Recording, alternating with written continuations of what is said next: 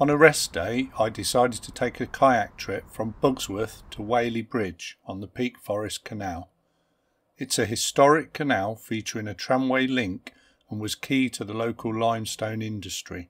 It's a scenic drive up with stunning views across the high peak area.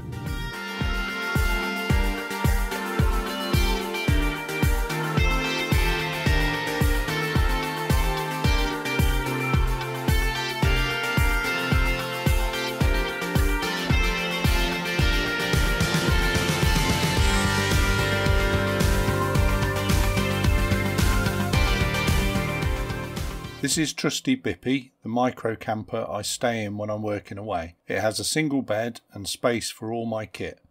My kayak is on the roof rack along with my paddle.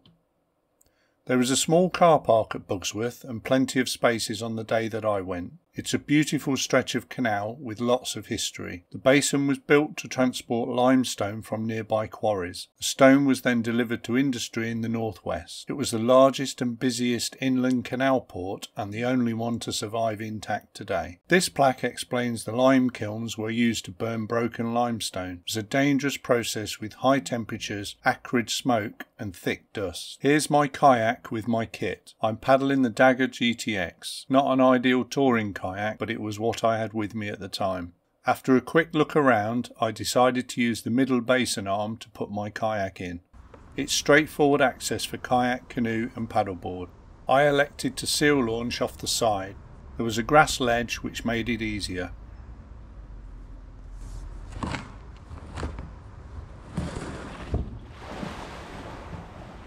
I paddled from the basin arm to the main canal underneath the bridge where I parked. It was very quiet on the canal and I didn't pass any other paddlers or canal boats. The sun was out and it was rapidly drying this wash-in.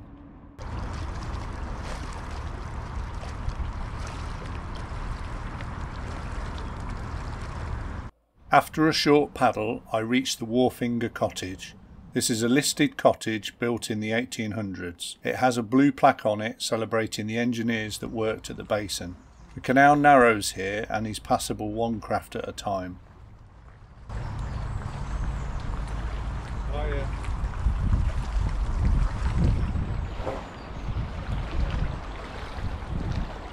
I do love paddling on canals. The scenery is stunning and it provides a very peaceful trip. The flowers, fauna and wildlife along the canal provide a feast for the eyes and sometimes present some unusual sights, like this water outlet.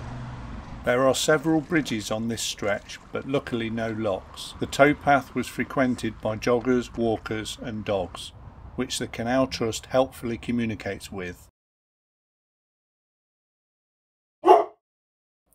Underneath the canal at this point is the River Goyt. The aqueduct carries the canal over. Just beyond this footbridge, the canal joins the main Peak Forest Canal. I was turning left to take me to Whaley Bridge. Going right goes towards Marple and the Macclesfield Canal.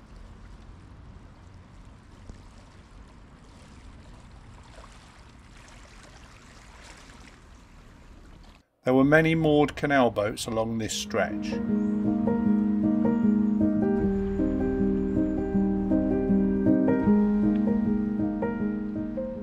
The Buxton Road is right next to the canal here, so road noise might be a challenge when sleeping overnight.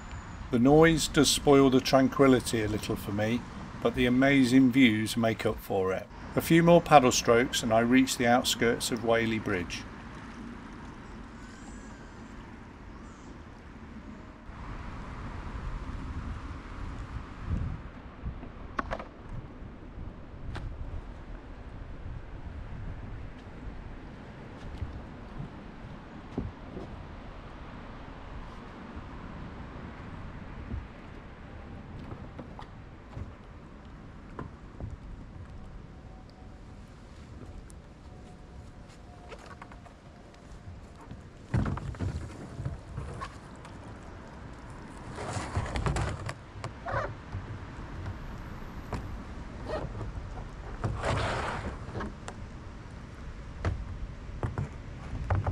More wildlife here with ducks, geese and other birds.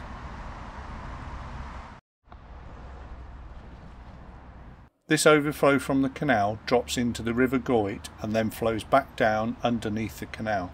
Conveniently there was a seat, so time for some refreshments and a rest. The weather stayed fine, which always helps with trips like this. When I am paddling, it's a time to reflect, to defocus from the stresses of daily life and take on the natural beauty that surrounds me. It's exercise for the soul, not just the body.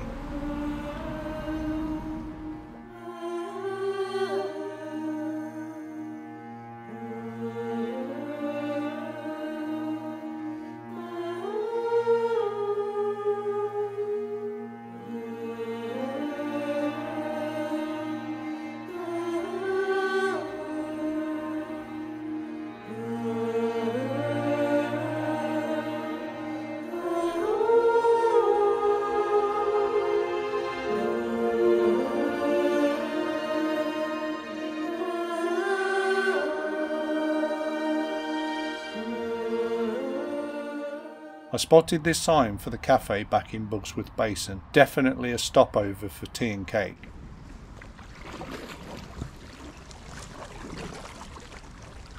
The cake was on my mind, so I made haste and paddled fast.